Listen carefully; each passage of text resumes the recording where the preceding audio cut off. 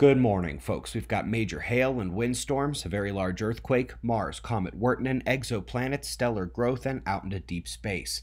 Let's start with our star over at spaceweathernews.com. Bright region departing with dark patches visible turning through. Those are the coronal holes.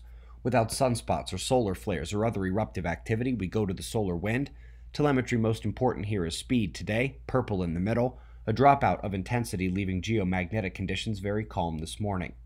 You will recall, the coronal holes are lined up one after another. While normally we just wait for them to face Earth to call the earthquake watch, we need more with so many, like the phi angle shift switching to indicate interplanetary magnetic fields are pointing from the Sun directly to Earth.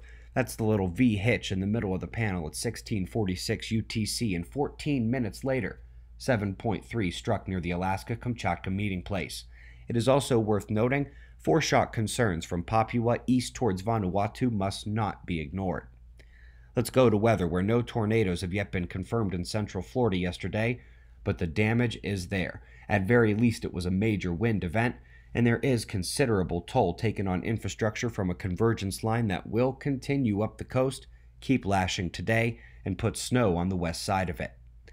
Nobody blames anyone in the comment section for thinking I'm from Australia. I can't seem to stop reporting ungodly hail, but it's not like I've got a choice.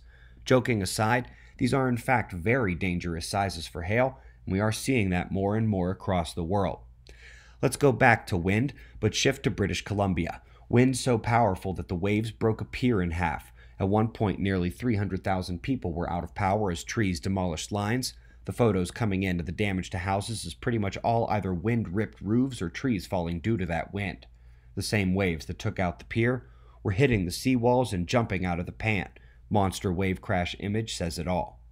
Wanted to share this graphic appearing in a weather.com article. It shows the southwest megadrought lasting nearly 20 years now, but I find it notable that these megadroughts are spaced by grand solar cycles, with the droughts hitting just before the onset of grand minimum, followed by peaks of rainfall to follow the drought.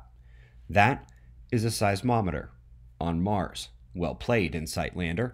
I know Comet 46P, Wirtanen, making headway in the headlines, but many of you don't have a scope or even a clue how to track the skies with it if you had one.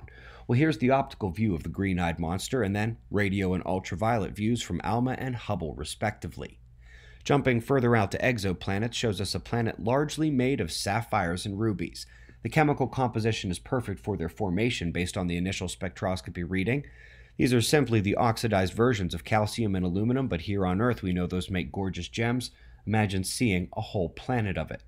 Interesting article on a stellar growth spurt. Caltech says material feeding the size of the star finally hit a critical point, and a single star itself released a cosmic jet after its big meal. Interesting last two stories here. First, we have Penn State looking at black holes and reinventing the description of the processes and outcome of the infall. A rewrite to these cosmic nuclei is in order according to most plasma and electric universe proponents, and while this is more of a modification to gravity, it is still a step away from the old paradigm. Last but not least, they claim to be able to trace dark matter distribution and movement within distant galaxy clusters.